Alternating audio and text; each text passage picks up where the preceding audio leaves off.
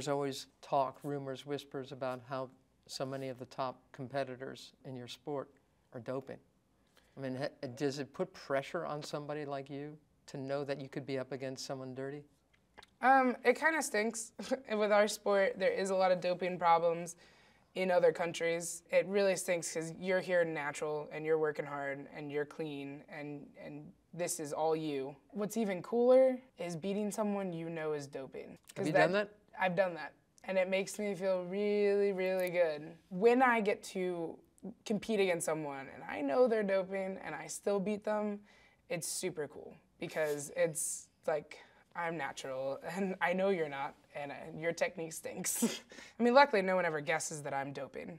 I think mainly because, you know, I'm so huge. I don't think you would be this big and be doping. Like if I was gonna do something, I'd be, you know, ripped like all the, you know, creepy ripped people out there.